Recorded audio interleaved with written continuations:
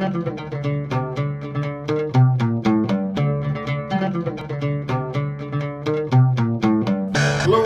welcome to the Sci-Fi Christian. I'm Ben DeBarro here with Book 4, Analysis of Paradise Lost for you. You know, I started this with the ambition of maybe doing 2 books per video, because I did that with the first 2, but I honestly at this point don't think that's going to be possible.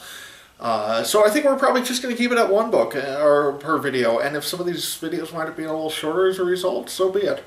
Lord knows the first couple have been more than long enough, and this one's probably going to be as well. Lots of stuff to break down in Book 4. In fact, I'll be honest with you, I feel like at this point through 4 books, we could go back, reread these first 4 books, do a completely different set of videos, and talk about just about none of the same material and have everything be just as long. There's so much here. And once again, I feel like what I have prepared for you with my notes tonight is hopefully going to be interesting to you, hopefully going to be useful for your own reading of the poem, but it's just going to leave so much by the wayside in terms of what we could be covering here. So by no means consider this exhaustive, and who knows, maybe somewhere down the road I'll do another round of Paradise Lost videos and pick up some of the stuff we didn't talk about this time. But where I actually want to start today is a little clarification back for Book 3. So we talked a little bit at the end of the last video about Milton's view on the Trinity. Specifically, I mentioned a couple things during the last video. The first was that unless we were to interpret the invocation of the Muse as being a reference to the Holy Spirit is persona non grata in heaven during this whole scene and conversation that we get during the first portion of Book 3. You know, we see the Father and the Son there, but we don't see the Holy Spirit at all, and I noted that that was very curious. And then I also noted that Milton almost seems to be, or possibly even more than almost, seems to be embracing Arianism, the belief that the Father and the Son are not equal, that the Son is below the Father in a way that would violate the traditional Orthodox understanding of the Trinity held by pretty much all Christians everywhere. You know, Protestant, Catholic, Orthodox is one of the great things we all agree on, and Milton seems not to here. So that was a little curious, and I was really pleased that one of you out there, Jordan, actually sent me an email. He did a little research on this, and he dug into Milton's, I'm going to butcher the name now, I forget what he said. It's De Doctrina Christiana, something like Christian Doctrine or something like that, which is, apparently I did a little more research beyond what Jordan had sent me on this. It's a manuscript that was found in the 19th century, and it's not 100% definitive that Milton wrote it, but people are pretty sure.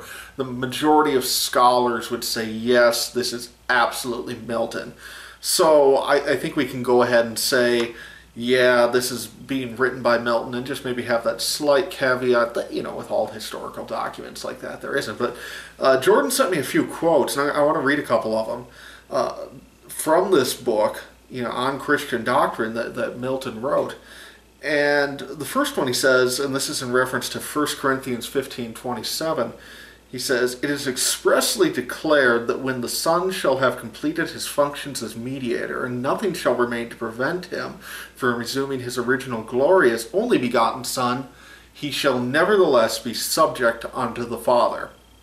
A little later on, talking about the Holy Spirit, "Although the Holy Spirit may be nowhere said to have taken upon himself any mediatorial functions, as it is said of Christ, nor to be engaged by the obligations of a filial relation to pay obedience to the Father, yet he must evidently be considered as inferior to both Father and Son."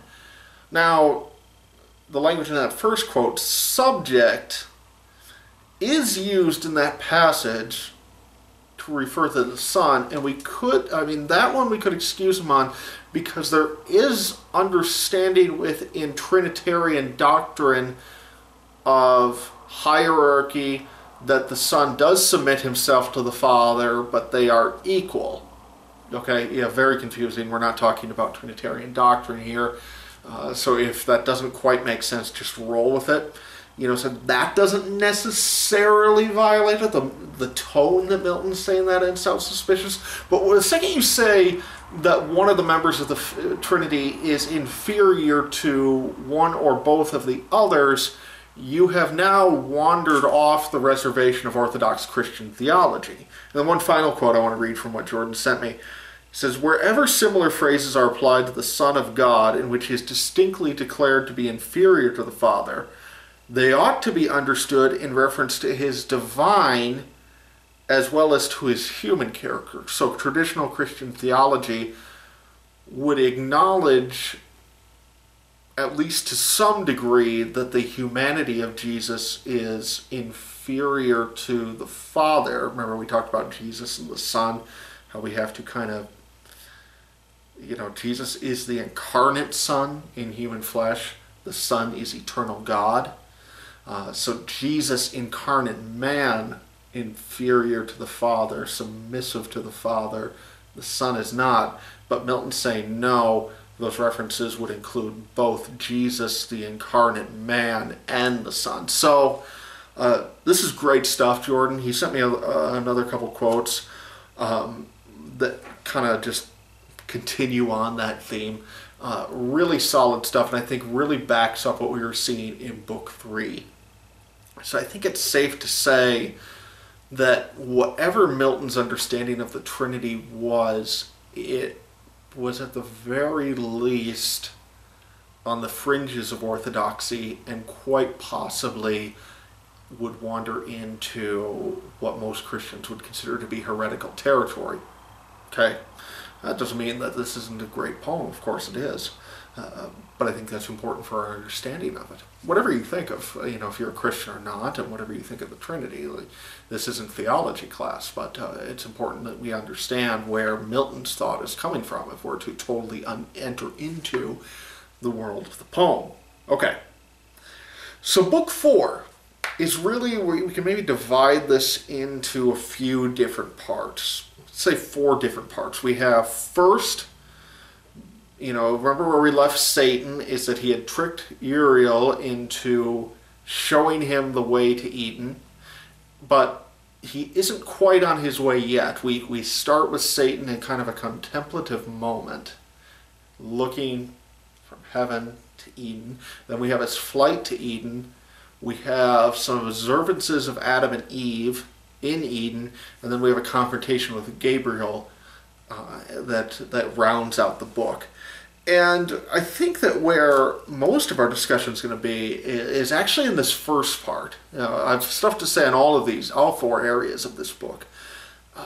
But I found this first part where Satan is contemplating heaven and Eden to be especially worth our time and especially deep and provocative. But before we get there, I do want to start with the very beginning of the book. So this is lines 1 through 5.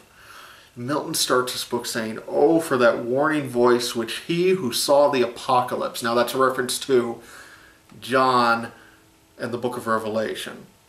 Okay, so what we would call the book of Revelation may also be called at times in the Christian tradition the apocalypse of St. John, the Revelation of St. John. Just understand that our titles for the various books of the Bible are fluid.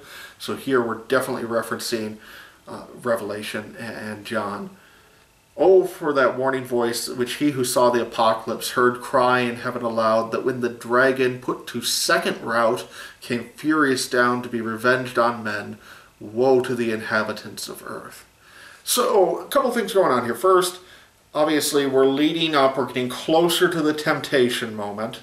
We're not going to get there in this book, nor in the next few, I believe, but we're getting closer there. And Milton's saying, oh, if only we'd had that warning voice as we did, as we saw in the book of Revelation. But I think even more than that, Milton is specifically invoking the book of Revelation. In fact, little later on, as he moves past this kind of intro, but is still sort of in it, there's a line about Satan, the hell within him, for within him hell. And I think that's that could also be, maybe could be a reference to Revelation 6:8, where John's viewing the four horsemen of the apocalypse, and the famous line, and hell followed with him. You know, so there's this very apocalyptic language to open this book. And that's important for us, and that's something we could easily misunderstand as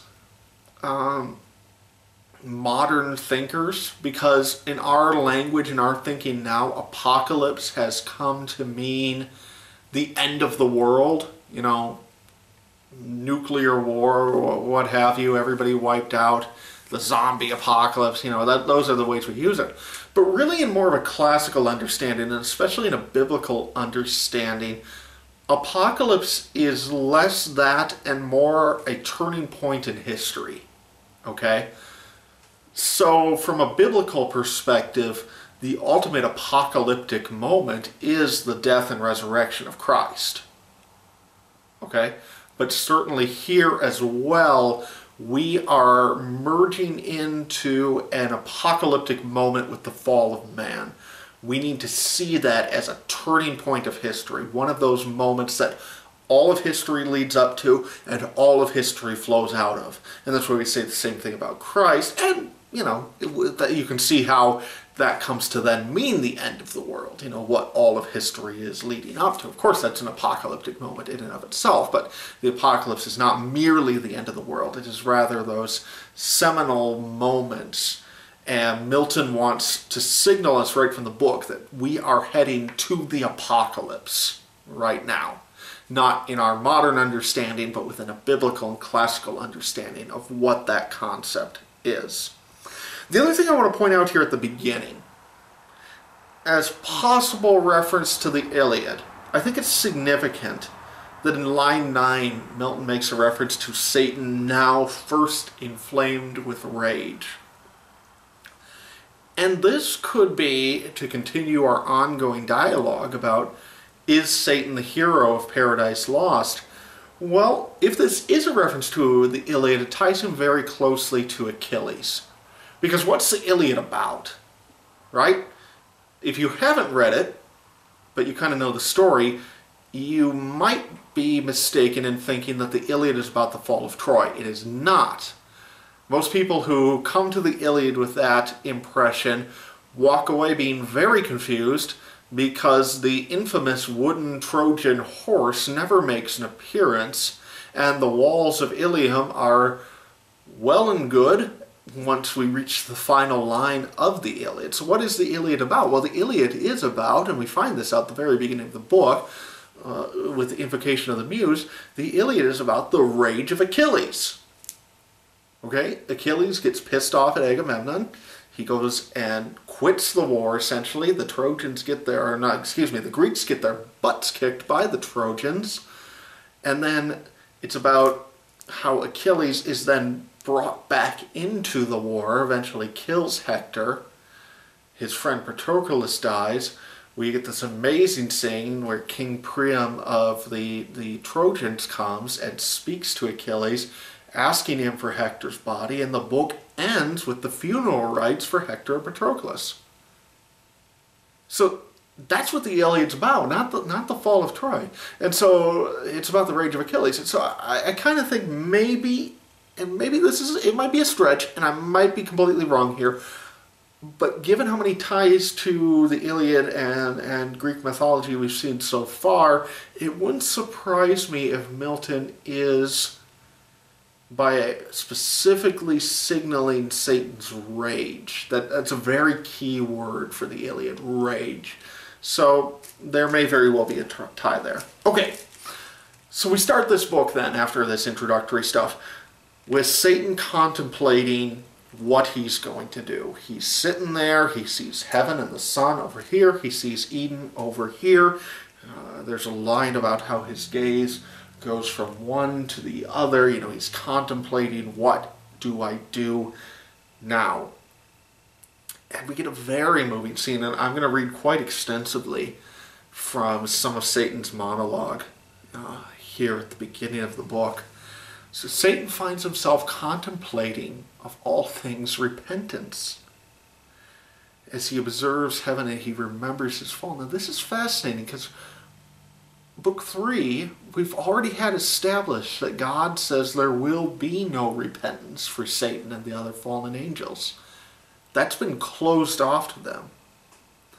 And what's interesting here is that what we're going to see through this monologue of Satan is that even though he doesn't know that, he sees repentance as a possibility and he rejects it. And so Milton's going to do this a couple times. We're going to see this again at the beginning of the next book, tied to something we see in this book, and I'll talk about that more in the next video. But this whole idea of that Milton closes something off, but then shows us that even if that thing hadn't been closed off, it still would have been futile. So here, repentance for Satan has been closed off, but even if it wasn't, it wouldn't have made any difference. So it's a very moving moment here at the beginning of the book. And, you know, I think as we read through some of this, forget for a second that we're talking about Satan and think of him as a tragic literary character, because this is just powerful writing. So I have an extensive piece to read here from lines 37 to 74, and I'll kind of pause and make sure we don't get lost along the way, because I know the language can be difficult and dense and everything. So this is Satan speaking here. O sun, looking at the actual sun, which here is the embodiment of heaven. O sun, to tell thee how I hate thy beams that bring to my remembrance from what state I fell, how glorious once above thy sphere, till pride and worse ambition threw me down. Stop right there. What does Satan blame for his fall? Not God. He blames his pride and ambition. Now, he's not quite blaming himself, you know, pride and ambition, but this is he kind of divorces them from himself a little bit with his language. But this is a shocking moment of self-awareness here for the character. Warring in heaven against heaven's matchless king, wherefore he deserved, meaning God deserved, no such return from me. God didn't deserve what I gave him. He deserved no such return from me, whom he created, what I was in that bright eminence, and with his good upbraided none. Nor was his service hard. What could be less than to afford him praise, the easiest recompense, and pay him thanks? How do? And that's D-U-E there. How do? In other words, God made me. He made me glorious. And all he asked back was praise. And how could I not give that to him? Of course I should have given that to him. I mean, this is stunning here, what Milton is drawing out of this universally reviled character, right? Yet all his good proved ill in me, and wrought but malice. Lifted up so high, I deigned subjection, and thought one step higher would set me highest, and in a moment quit the debt immense of endless gratitude. In other words, he had the pride, God set him high, he wanted to be higher, and so he quit paying God what he's already acknowledged is his due. So burdensome, still pain, still to owe, forgetful what from him I still received. And now we're getting even closer to self-awareness here. It's that I'm forgetful.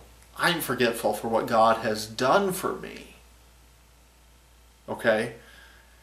Oh, what burden, or let me back up. Forgetful of what from him I still received, and understood not that a grateful mind by owing owes not, but still pays at once, indebted and discharged. What burden then? In other words, even though God wanted this from me, really, if I'd had the right attitude, it wouldn't have been a debt. It wouldn't have seemed like a debt. I didn't actually owe him anything. Oh, had his powerful destiny ordained me some inferior angel, I had stood then happy. No unbounded hope had raised ambition. Now, Here, we do start to go, well, maybe it is God's fault. He made me a little too powerful. He made me too close. Gave me too much ambition. But then we back off from that. Yet why not? Some other power as great might have aspired, and me thought mean drawn to his part. But other powers as great fell not, but stand unshaken from within or from without to all temptations armed. In other words, he then acknowledges, well, maybe if I was lower and somebody else had rebelled, I still might have gone to the rebellion. But even if that's not the case, there were angels as powerful as me who didn't rebel. Thou hadst, hang on, I'm sorry, I keep getting a little lost on where I leave off. Hadst thou the same free will and power to stand? In other words, those angels created as powerful as him, did they have the same free will as him? Thou hadst, yes they did. Whom hast thou then, or what to accuse, but heaven's free love dealt equally to all? Be then his love accursed, since love or hate to me alike it deals eternal woe. Nay, cursed be thou, since against his thy will chose freely what it now so justly rues, me miserable. That is a heartbreaking monologue there, as Satan has this incredible moment of self-awareness that he has no one to blame here but himself, and that he chooses hate only because love, in his mind, brings him nothing. So he rejects repentance. He rejects this endless debt of gratitude owed to the Father.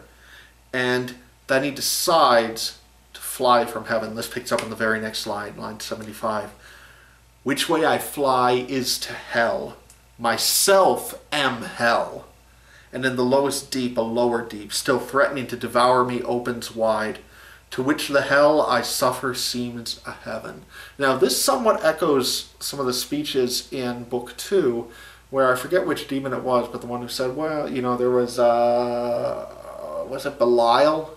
I think it was Belial who was the one representing Sloth, who was saying, you know, let's not do anything because things could actually get much worse for us than they are right now. And Satan's kind of echoing this, that, you know, things are going to fall even farther than they've already fallen. Oh, then, at last relent, is there no place left for repentance, none for pardon left? And this is his final moment. This is where he asks himself, can I repent? None left but by submission. And that word, disdain, forbids me. Complete rejection of repentance. Even if it was there, he rejects it. And then the scene ends with this final tragic note beginning in line 108. So farewell hope, and with hope farewell fear, farewell remorse, all good to me is lost. Evil be thou my good, by thee at least divided empire with heaven's king I hold. By thee and more than half perhaps will reign, as man ere long in this new world shall know. So, I mean, just take a minute, and if it's too hard to follow reading out loud, you know, pause the video and go get your copy of Milton's Paradise Lost and reread that whole monologue, you know, and just really think about what he does with the character of Satan there. Just this incredible, heart-wrenching journey from this kind of moment of self-realization where Satan realizes, oh crap, what have I done? And whose fault is it? And he considers all these options and it's his fault. And can I repent? And he comes to the conclusion, which we know from Book 3 happens to be incorrect, but he doesn't know that. I can repent. I can go submit. No. So evil be thou my good, and farewell to hope, and farewell to fear. Which is absolutely chilling. I mean, if that monologue doesn't do anything for you, just close the book. You know, if that doesn't just awe you with the brilliance of Milton's thought, of his ability to just wrench every last bit of power and emotion from these passages. Just give up now. You shouldn't be reading Paradise Lost if that doesn't do it for you.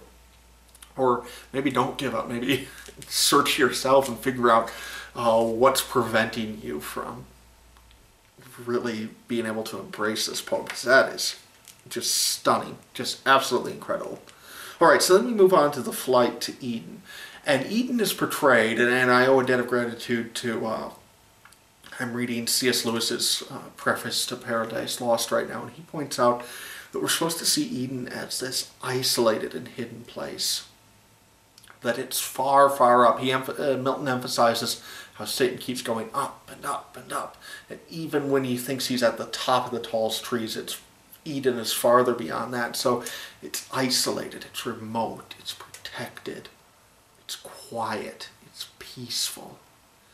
And then we get to the garden and we find that there's one gate that looks east. And of course the whole Adam and Eve being kicked out east of Eden is foreshadowed here, that they are going to be exiting from that gate before too long. And then we get this moment where Satan hops the gate. And here the imagery and the language is taken directly from John 10. Specifically, this is the whole passage of I am the good shepherd, and and the thief doesn't enter by the gate, and he comes to steal, kill, and destroy. And it's worth reading that to understand the context of what's going on here. And it's also significant, I want to point this out for any C.S. Lewis Narnia fans, that in Magician's Nephew, which is kind of the prequel to the whole Narnia series, where within Lewis's world, the fall is reenacted within Narnia, this same scene plays out almost exactly, where the Eden location is remote and far away, and top of a mountain, and the satanic figure hops the fence and enters it, and not by the gate. And so it's a fascinating scene from that perspective, that we both look back into the biblical reference, but can also look forward into Lewis's own homage to this scene. Okay, so Satan's in Eden now, and he lands on the Tree of Life. Very obvious symbolism. Death has landed on the Tree of Life. But just because it's obvious and on the nose doesn't make it any less powerful. This is a very striking symbol. That where does Satan choose to watch Adam and Eve from? Well, he chooses to watch them from the Tree of Life, from the very promise of their continued existence. And so symbolically here we have the tension of that choice. Life versus temptation, sin versus righteousness. All these symbols are becoming very closely entwined as we move closer and closer to that temptation moment. And then he spies on them. Now, I think it's important to stop here and acknowledge that Milton's portrayal of Eve is probably not the most palatable to modern ears. And that's going to continue on through the remainder of the poem. And I'd like to suggest there's maybe 3 ways that we can take that. I think we could take it as that Milton's just a misogynist. He doesn't like Eve, so she gets the short end of the stick. I think we could say it's a product of his time. Obviously, way pre-feminism. Or we could say it's theological, that within the biblical narrative, and Paul makes a point of pointing this out in one of his epistles, that it is Eve who eats the apple first, and so we need to set that up narratively. And I don't necessarily want to take a definitive position on which one of those it is, except to say 2 things. Number 1, I think it's worth being generous with our interpretations on things like this. If we set out to be offended, we'll probably be offended. Now, that doesn't mean you have to agree with everything Milton says. I don't agree with his position on the Trinity. I don't agree with his Protestantism. I'm a Catholic, So there's any number of things like that we can find in the text we don't agree with. But let's not set out to be offended, I guess would be my one caution. And then the second thing I would say is that I think that whenever you're reading something like this, it is important to enter into the world of the poem and the world of the author. Now that's a trickier point because there are a number of interpretations of poems like this that could be valuable. I think, there's nothing wrong with a feminist reading of classical literature. In fact, it can be very, very helpful. And a feminist reading would probably focus largely on what Milton has to say about Eve. And probably discuss it in a not very flattering light. But nevertheless, we need to be willing to enter into Milton's thought if we're going to understand the poem, even if we want to critique it, okay? So to go back to the Trinity, what I was talking about at the beginning, for the purposes of reading Paradise Lost, it doesn't matter what you believe about the Trinity. It's important to understand what Milton believes so that you can enter into his thought and therefore understand the poem. And then, if you want to take the next step from there and critique his position on the Trinity, that's completely appropriate. But there's something very different from that, taking the time to first understand and enter in, and then, or simply coming with guns blazing, saying, Milton is anti-Jesus, and so we're going to attack. And I think the same thing applies here, that if we just come in with the attitude of that bastard Milton is anti-woman, attack, we're not going to have the right attitude with critiquing this poem. If rather we try to understand what is Milton's thought here regarding Eve, both as a product of a time, as maybe his personal views, and then especially his theology, and then critique it, if that's something we feel compelled to do. That's what I would encourage. Okay, so putting all that aside, within the world of the poem, it is important to recognize here that Eve is seen already as the weak link. So we get this whole scene that directly ties Eve to Narcissus, right? Narcissus, the figure in ancient mythology, who sees his reflection in the pool of water and falls in love with himself, hence the term narcissistic, which is quite a relevant one to much of our culture today. And Eve repeats that scene almost word for word. So this is Eve talking, beginning in line 456. I thither went with unexperienced thought and laid me down on the green bank to look into the clear, smooth lake that to me seemed another sky. As I bent down to look, just opposite, a shape within the watery gleam appeared, bending to look on me. I stared back. It stared back. Of course, she's looking at her reflection here within the pool. But pleased, I soon returned. Pleased, it returned as soon with answering looks.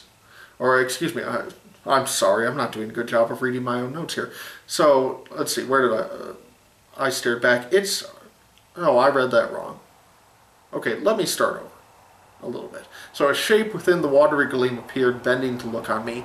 I started back, it started back, but pleased I soon returned. Okay, cleared that out. Pleased it returned as soon with answering looks of sympathy and love.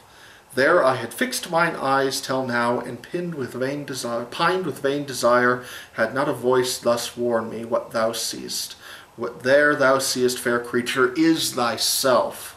With thee it came and goes, but follow me, and I will bring thee where no shadow stays, thy coming and thy soft embraces. He whose image thou art, him thou shalt enjoy, inseparable thine. To him shalt bear multitudes like thyself, and thence be called mother of human race. So Eve does not sin here. This is very, very important. That what Eve does, she does out of innocence. She does out of naivety. She does out of not understanding what a reflection is, okay? Give her a break. She's the first, the second human on Earth at this point.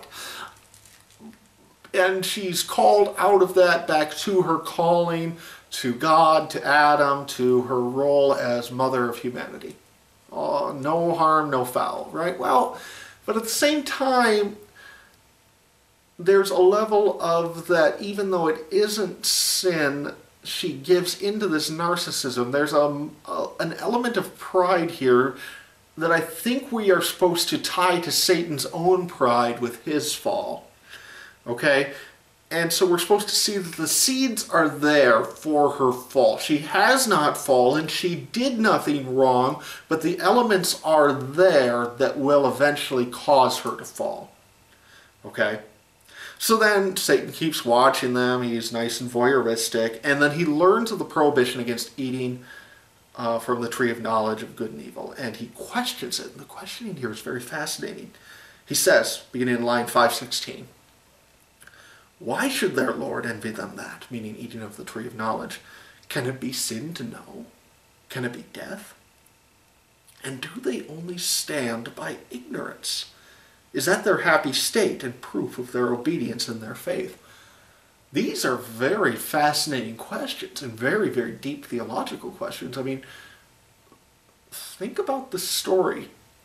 You know, it is troubling from a theological perspective to a certain degree. That why does God prohibit knowledge within the story? The biblical narrative, I mean, and within this narrative. What's going on there? You know, and so these are important theological questions, and it's one of those moments, I think, where we are tempted to say, and maybe even are right to say, maybe Satan has a little bit of a point here. Maybe there is something fishy about this prohibition. You know, is their life going to be drawn from ignorance? Is that what the life of humanity and the strength of humanity is going to be based on? Now, answering those questions, of course, would be a much longer theological discussion. I don't really want to get into that at the moment.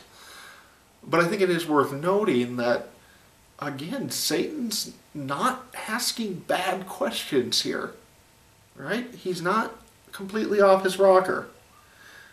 All right.